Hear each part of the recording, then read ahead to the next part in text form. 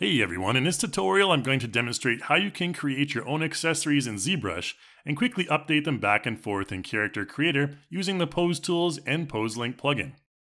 Let's get started by creating our own tools in ZBrush.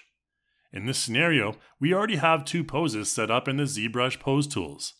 If you're not familiar with how to add poses to your Pose Tools, please check out our introductory tutorials for this plugin. If we want to add a new accessory to our character, we first need to deselect all of the stored poses to return our character to its default pose. We then want to go up to Load Tool to import our two accessories we prepared.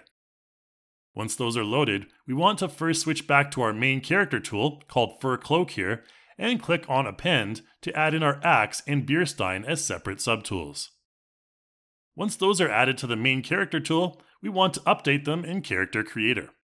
We'll use GoZ for this and click All to ensure everything is sent over.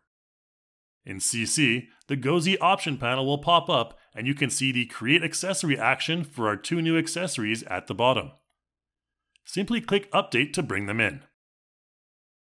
Initially, you'll find that the movement gizmo for both items is set to the scene root, so the first thing you'll want to do here is find the pivot section in the Modify panel and click the middle square to set the pivot point to the middle of each mesh. You can also click on Edit Pivot to manually move the pivot point.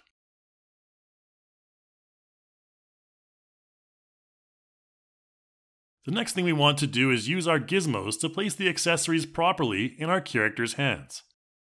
You can use the W and E hotkeys to toggle between Move and Rotate and move everything into place. Once that's done, we need to ensure that they are attached to the relevant bone. To do so, find the Attach section with your accessory selected and click on the ellipses to find the right hand bone. Now when we go over to Edit Pose, you can see that the axe will follow along when we move the character's arm.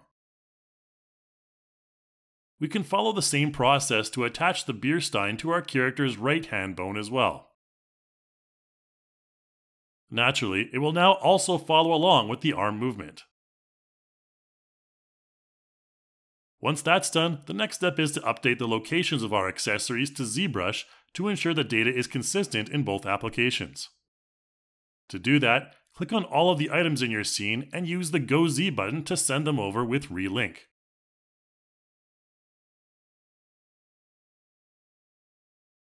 Once they've been sent over, we can continue to send poses from CC over to ZBrush. To send any applied poses over, simply select Send Current Pose to ZBrush Pose Tools from the Pose Link plugin menu.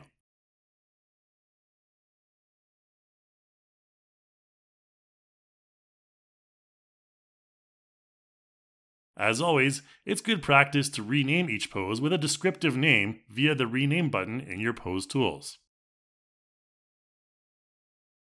Now, if you only want to display a certain accessory for a specific pose, you can use the Visible function in ZBrush. For example, I can hide both the Stein and hammer in our V1 display preset. However, in V2, I can use the visibility options to only show the hammer. You can use Shift-Control and click on the Show/Hide icon to show or hide all of your subtools. I'll then set up V3 so that it hides the hammer and only shows the Stein. That way, if I use the Pose Tools to preview our first two Shrug and Celebrate poses, I can switch to V1 as neither of those require any accessories. However, for our other two poses, I can use the V2 and V3 presets to display the appropriate accessory. Finally, let's take a look at applying accessories in Character Creator and updating them to ZBrush.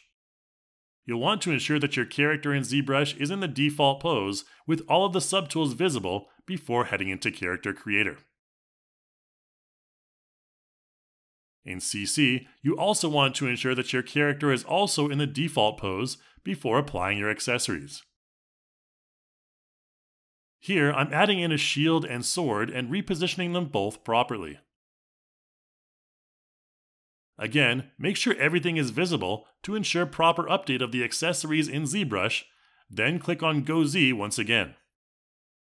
Here, since we're relinking all of the existing accessories, but also creating two new ones, it will default to a custom template. Once you update to ZBrush, you will now see the sword and shield as their own separate subtools. Once again, we can proceed to use the visibility presets in ZBrush to determine which subtools should be displayed, and then import in new poses from Character Creator. Keep in mind again that when you import these new poses, that all of the accessories need to remain visible in CC, even if you will only be displaying one of them in your ZBrush pose.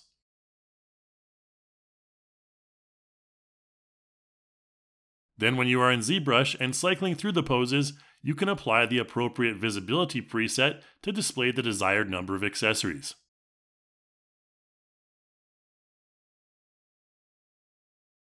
That's it for this video, guys. Thanks for watching, and please be sure to check out our Reillusion courses page for more information on the Pose Link plugin and pose tools. I'll see you in the next video.